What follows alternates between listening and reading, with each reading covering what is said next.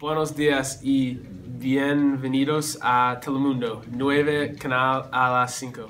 Hoy estamos hablando de las políticas de inmigración de US y regulaciones fronterizas. Sí lo es y hay muchas opiniones al respecto. Un hecho sobre el control de fronteras de América es que hay más de 21,000 agentes que trabajan horas del día para prevenir el turismo y el caos de entrar en nuestros hogares. Muy interesante. También han cambiado las políticas de inmigración. ¿Así, correcto?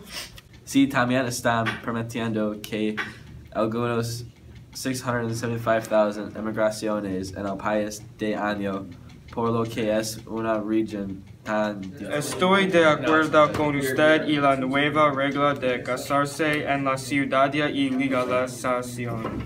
Esa regla o incluso que los menores de 21 años pueden entrar en los estadios con sus padres después de llenar el papel. Gracias por su comprensión.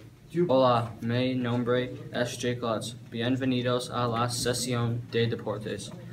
Los Cubs de Chicago tienen un recuerdo muy bien y van a las playoffs.